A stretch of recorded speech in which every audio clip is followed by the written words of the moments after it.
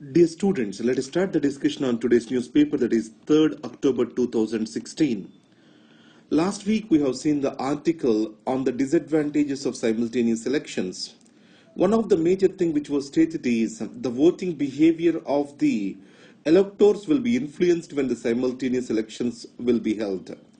And the second point is the national agenda will dominate the regional agenda during the simultaneous elections. In this article, Mr. Venkaiah Naidu questions this, and he says that from independence till 1967, India went through the simultaneous elections. Did it influence the politics?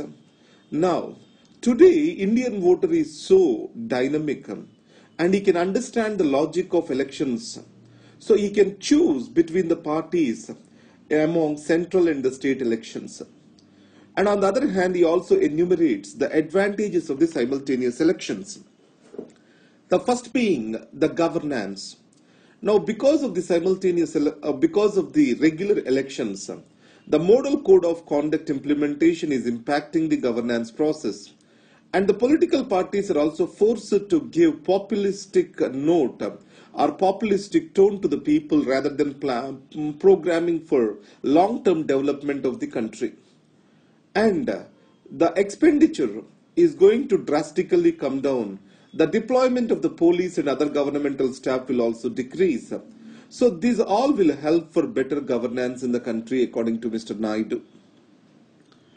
Now coming to OPEC situation, the oil exporting countries, so there was never unanimity with regard to the reduction in production. The major producer of the oil, Saudi Arabia, it used to oppose that, saying it has to sell its abundant reserves, and its always policy was pump at will, means produce as much as you can. Because of the increased production and sluggish demand, the barrel price has come down to less than half. Now, the Saudi Arabia thought the decrease in barrel price will worst affect the shale gas producers and also the Iran. But on the other hand, the Saudi Arabia is the worst affected, and its fiscal deficit has increased, and for the first time it has asked for a loan of $12 billion. And the Saudi Arabia is also involved with local wars in Syria, directly in Yemen. So the Saudi also has agreed this time for the OPEC's decision of limiting the oil production to 7 lakh barrels per day. So it is going to raise up the oil prices in the future. Now coming to Maharashtra, the context of this is recently Marathas in Maharashtra, they have taken up agitation. The reason for the agitation is to provide for a OBC status and also for the repeal of SC/ST Prevention of Atrocities Act. The similar demand also has come up in Tamil Nadu. Now if we carefully observe, the number of cases imposed under SC/ST Prevention of Atrocities Act are slowly increasing, and there are also frivolous cases. And it has many provisions which can be said as draconian, such as non-bailable provisions.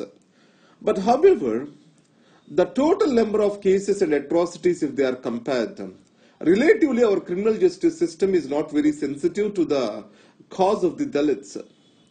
So in this context, it has been said that the implementation of the law is the major problem over here. And the second thing is, why the demand for reservations is growing up among the farming communities, either it is Jats, Patidars or Kapus in Andhra Pradesh. The first thing is the agrarian distress. And the second thing is, there are a number of opportunities are decreasing in the private sector for the people who are not educated. So without the reservations, the quality of education has become a challenge.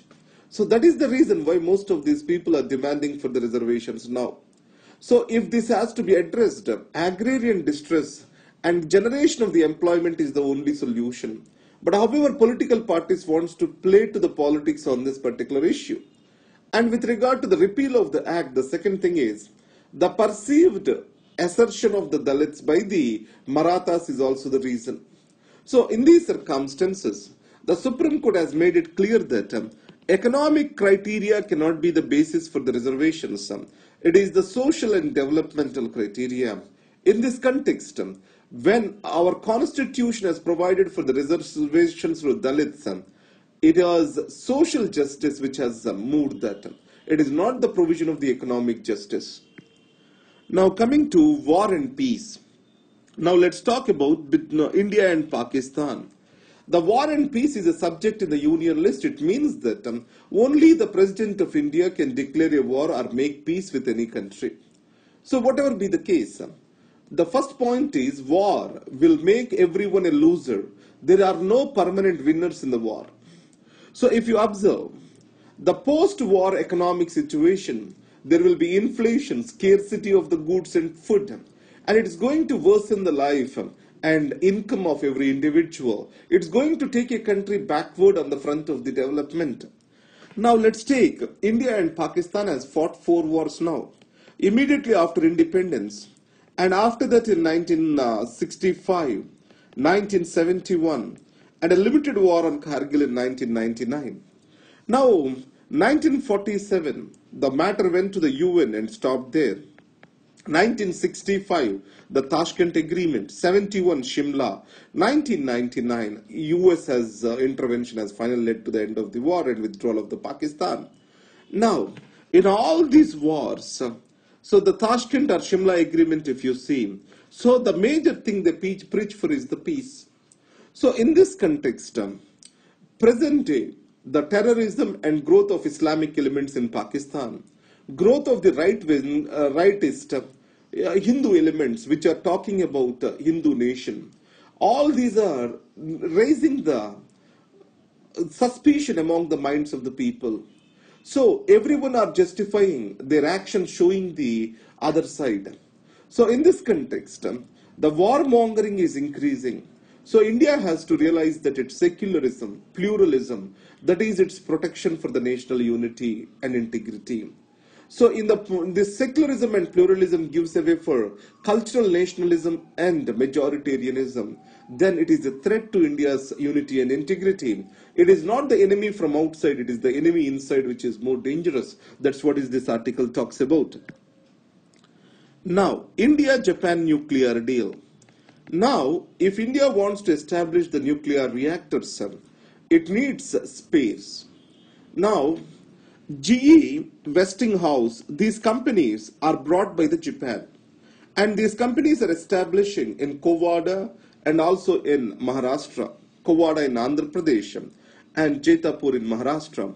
Now, in these circumstances, the spare parts for this nuclear reactors, they have to come for Japan. So that's why India-Japan nuclear deal is critical for our nuclear energy.